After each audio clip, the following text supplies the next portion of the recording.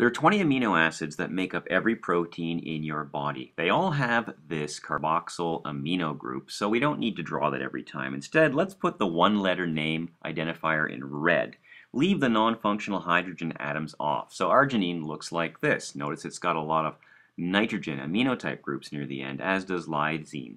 Histidine also has, and that makes them the positive charged groups. Aspartic acid and glutamic acid have oxygen near the ends, and that's what makes them negatively charged. The polar groups have hydroxyl groups near the end.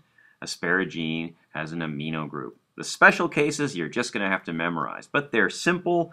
Proline's a little bit weird. The carbons wrap back around into the backbone structure. The fat-soluble amino acids all basically have carbons, so there's an even distribution of electrons around the molecule, and they're what we call non-polar, so they dissolve in fat. So I hope this helps you memorize the amino acids. This isn't exactly the system you learned in organic chemistry class, but it worked for me.